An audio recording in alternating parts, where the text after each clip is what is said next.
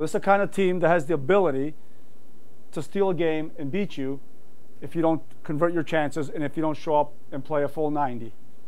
Okay, so right now they're 2-2-1 in the league. You saw the game against Pitt where they came back late and beat Pitt 2-1. They tied Notre Dame, and they tied them playing a man down for the last 30 minutes of the game and 20 minutes of regulation. So they hung around against a good Notre Dame team. They hung around against the NC State team and won. We're going to show you two tapes here. We're going to just show you the scoring chances here of the game against Notre Dame. Notre Dame is in white. Boston College is in maroon. Film study for us plays a major role in what we do as a team. We watch every single team we're going to play, make sure we study them, know exactly, how they're going to play, what their weaknesses are. Bad things happen when you let teams change the point of attack. Here, Notre Dame lets them change the point of attack. The kid dilly-dallies up here. They're slow getting back. Okay, a little confusion. This kid hits a very good shot, okay, and scores a goal. Sasha and the coaches do a great job off the field is getting us prepared for the other team and some of their tendencies. And it's good to get a visual of kind of what they're all about. We'll make sure we have one guy fronting. Probably Metz, you'll front. Alex, you'll probably pick up the big guy, and the rest of the guys will mark. We'll probably have one other zonal guy.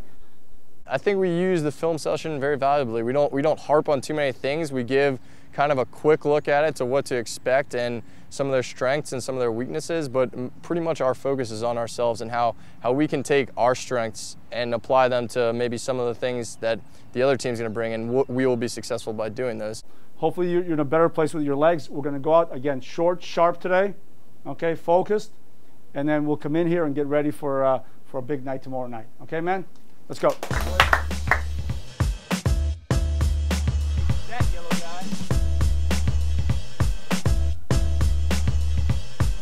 Let's get a different color of pennies, and we'll put them into a 10v10. Then there'll be 2 extra guys, so we'll need one more yellow guy just for the first part of the warm-up, and then we'll go from there. Go, Tsubasa. That's how I did my hamstring yesterday. Good thing you're not 51 years old.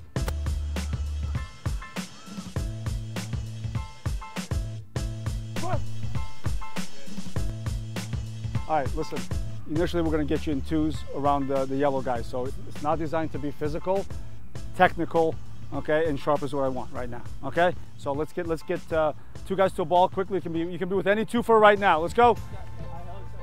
The coaches here, they're looking in your best interest and they want you to get better. And they are always giving you positive energy and making sure that you're, trying to be at your best. Okay, now have a little fun. 1 and 2 touch juggling over the yellow guy. Okay, let's go, little skill. 1 and 2 touch juggling over the yellow guy. Have some fun.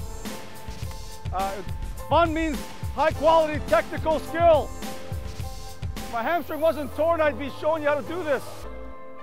Commitment, concentration, communication, cooperation, and condition. It's our performance pentagon, and it's a philosophy Sash brought to the University of Maryland and the men's soccer program when he came here, and it's something that we take to heart every day. We have a sign on the door as we walk out of our locker room, and each one of our teammates, we touch on the way out because it means something to us. It's almost a promise to come out here each day and put in those 5 words that we believe in strongly out on the field in everything that we do. Good, Tsubasa, good. Good spot. Yes. If Patrick happens to show really deep, you're going to have to go, okay? Play, let's go. A lot of guys, they put in the commitment to this great sport and throughout the years, and then coming in here, it even increases on that level. We love to do it, but it takes a strong dedication from each one of us to put in the work to improve each day, not only on the field, but off the field as well. Well done, that's good. Let's go. Last ball, one more. I think we are going. Too much space.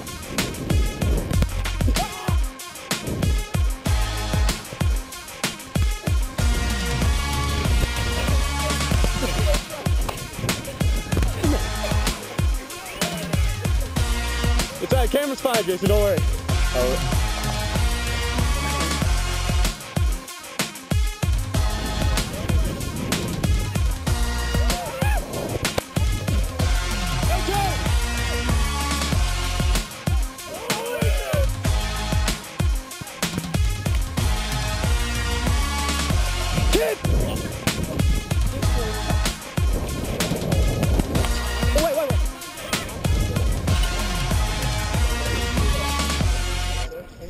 Here's what we want. We're gonna play against what is perceived Boston College here. Okay, let's move the ball quickly. Keep it on the ground. Okay, if it's on to go direct, obviously go direct. But let's keep the ball moving quickly. Let's change the point of attack. Let's see if we can make sure we pick up their attacking guys. They're pretty mobile. So lots of talk. Just do your thing. Let's go. The culture here when it comes to playing every day is always high tempo. You're always constantly getting pushed to get better. You're never guaranteed to get playing time since there's so many players that deserve it. We get out here and we always battle, and every session is good because you're constantly getting better. Put down where the other white ball, where the ball is. Let's go. When Sasha is talking to us, that's an instructive kind of communication where he's trying to make us better players and trying to either point out something tactically or technically that we might need to improve. Keep it outside, okay? Now I come in a situation here where I've eliminated him with the pass. He's got him covered, we've got covered. Danny slides over here, and now he can't find, Jay can't find it, and I force him out here. That's almost more like a student-teacher communication where you're eager to learn and you're taking almost good mental notes to make sure when you go out you can apply it to the practice and then eventually into the game.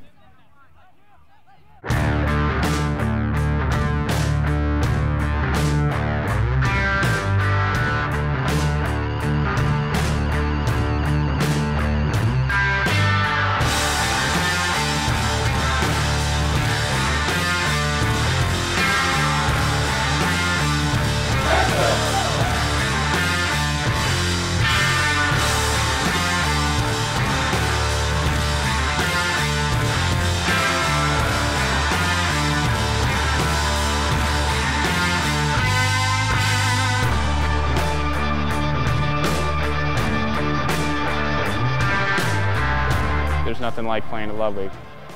It's so exhilarating getting out on the field because you get the roar of the crowd and scoring a goal. You feel everyone's energy. It's like nothing I've ever experienced. I think we have some of the most passionate fans that you can find. It's not only a great college soccer fan base, but some of the best fan base in this country, period, end of story, whether it's Major League Soccer or any league out there. What would I want for my college soccer experience? Do I want to go somewhere where my spot isn't guaranteed, where I come out every day and I get challenged, and it's about earning your spot every day. Iron sharpening iron, I believe it comes from the Bible, and Sash pulled it out earlier in the year and told it to us. It's a great saying, and I couldn't agree more. You get put into the fire a little bit. You get tested every day when you come out of practice by good players and great coaches that push you to your limit. And I think for me, that's what it's all about in the game, is pushing yourself to your limit and seeing how far you can go past that and how good you can become. And I wanted to come in and be a part of a team and work for one common goal and make sure that I earned everything I got. And I think it's paid dividends for me and a lot of other guys on this team to this day. If you bring the right mentality in terms of being ready for the fight of the mind, the heart, and the body, then I think you're just going to propel and become the best soccer player, the best person you can become through this program.